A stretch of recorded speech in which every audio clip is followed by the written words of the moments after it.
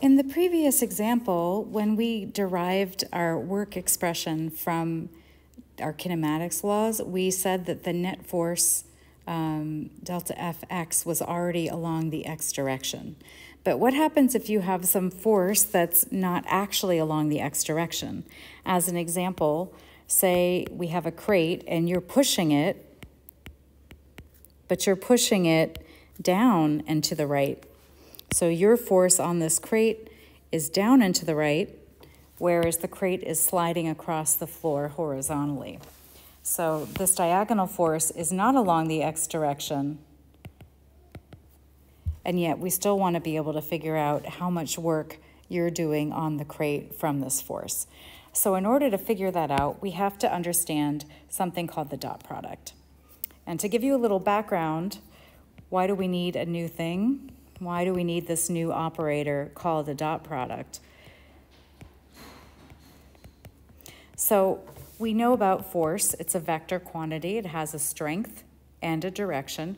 Displacement is also a vector quantity that has a magnitude, like how far did you go, and a direction. And we want to multiply these two things together and get a number that is a kind of energy transfer, right? Change in energy, which is a scalar. Energy doesn't have a direction. So how do we take two vector things and combine them together and get something that has no direction?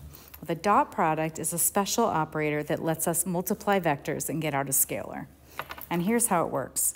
When you take the dot product of a vector with another vector, you have the strength of the first vector, or the magnitude, like how long the arrow is, basically, times the magnitude of the next vector, multiplied by the cosine of the angle between the two vectors. So what we're saying is only if we rearrange this, right? If we say f cosine theta, where theta is this angle between them, theta is this angle. So if we say f cosine theta is the part we're interested in, and then we've got this distance, this is like choosing the dot product picks out the parallel part of the force.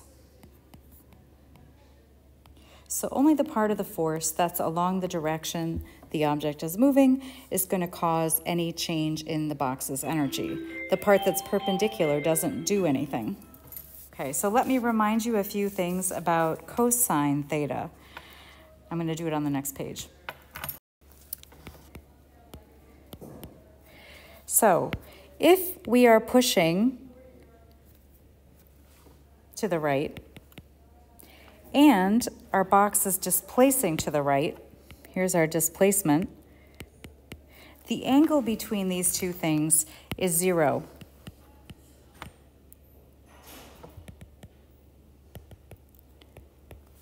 Okay, now we know that if we push in the same direction the thing is moving, our acceleration will be to the right and it will get faster, right? We should get faster. That should mean we should have positive working done on the system, but let's check if that's true. Cosine of 0 degrees is equal to positive 1.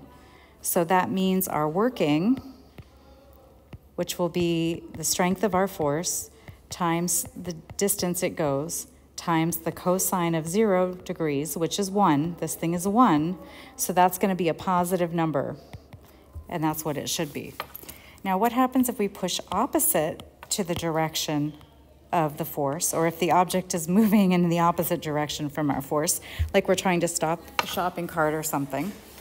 So these two vectors are actually 180 degrees apart. You can kind of see that if you do this. So I put the tails together. Then our angle is 180 degrees. So anti-parallel, we would call this. Can you tell school just got out? If the things are anti-parallel, the angle is 180 degrees, and the cosine of 180 degrees is -1. Okay, so that means the working would be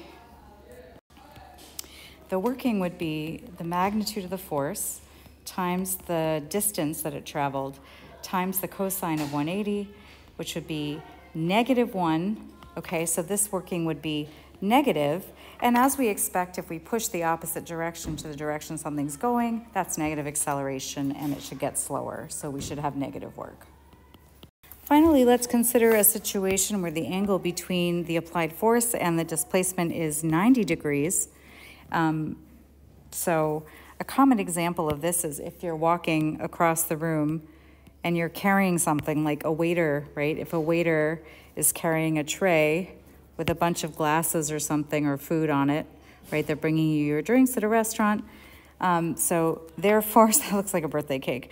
Their force on the tray is up like this. And the gravitational force on the tray is down. But the displacement of the tray as they walk across the room is like this. Okay, so we expect that these forces won't change the speed of the tray because they're just keeping the tray supported so that it doesn't accelerate towards the floor.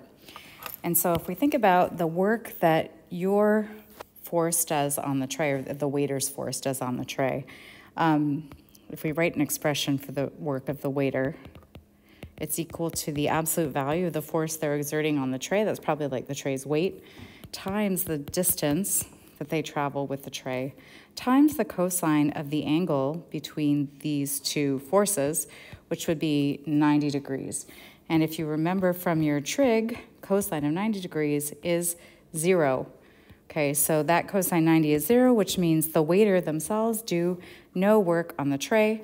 Similarly, if you look at the gravitational force on the tray, that's also at a 90-degree angle. So the gravitational force of the Earth on the tray is also 0. Okay, so we're going to do an example problem. This is problem 2, which includes figure problem 10.2. The two ropes seen are used to lower a 255 kilogram piano exactly 5 meters from a second-story window to the ground. How much work is done by each of the 3 forces? So we have this, I'm going to redraw some of this picture. We have a tension force. Yeah, the notation in the book is kind of goofy. We have another tension force. And we have the weight force. This is the force of gravity from the Earth on the piano. Okay, so, and we know some things about angles. This is a 60-degree angle. This is a 45-degree angle. And we also have strengths. Okay, so I guess I'll recopy them so I don't have to look in weird places. Okay, so we're going to take this thing and the piano, and we are going to displace it down towards the ground like this. Okay, so this is our displacement. So I'm going to calculate the work done by each of these forces individually. So the easiest one is the work done by the weight. Okay. So for that force, the angle between the force and the displacement is 0 degrees. And therefore, the work done by Earth on the piano is equal to the magnitude of the force. So that would be 2,500 newtons. It doesn't have a sign anyway. The magnitude of the displacement, which is 5 meters. And then the cosine of 0 degrees, which is 1. So if we multiply these things together, we get 2,500 times 5 times 1. And so that is 12,500 joules of work. And that is positive. That's not the direction. It's just a positive number from the Earth on the piano. So let's look at the next one. Work by tension force 2. So there are 2 different ways to do this. I'm going to do it maybe the easier way. So if we're looking at the angle between the force and the displacement, that is 90 degrees plus 45 degrees, which is equal to 135 degrees. Okay, so the angle is 135 degrees. And therefore, the work done by tension 2 on the piano is like the magnitude of that force. So it's 1295 newtons. When you take the magnitude, you don't care which direction it is. The distance, that is the displacement, so 5 meters, and then the cosine of 135 degrees. If we type that all into the calculator, make sure your calculator is in degree mode. Mine is, that's good. We get negative 4,579 joules of work. Okay, so does it make sense that it's negative? Well, the displacement is down, and this tension force has a component that's like to the left and a component up.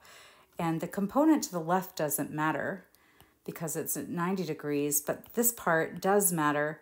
So because this part that is actually doing work is up, whereas the displacement is down, we expect a negative work for this force. Okay, finally, let's do this last one. I can make this smaller, make room. Sorry, I'm making it teenier and teenier. The work by tension force 1. So for this one, the angle is even bigger. It's 90 degrees plus 60 degrees, which is 150 degrees. So the work done by tension 1 on the piano is the magnitude, which is 1830 newtons, times the 5 meter displacement, times the cosine of 150 degrees. And when you plug all that in your calculator, you get 1830 times 5 times cosine 150. And that gives negative, okay, so this one's also negative, 7,924 joules of work.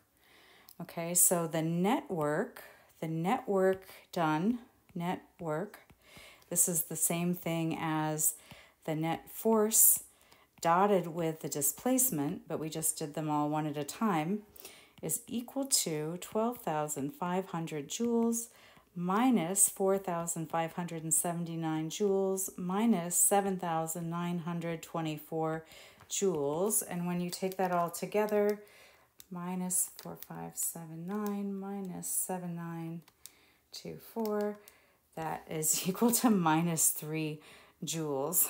Okay, so what does that mean exactly? That's probably round off error. Honestly, if I'd kept all the little bits, it might have been closer. But so basically, in terms of the large amounts of work done, the net work done on the piano is about 0 joules. This means they're trying to lower it at constant speed. Between the people pulling up and the earth pulling down, it's not changing speed because the work done on the system is very close to 0.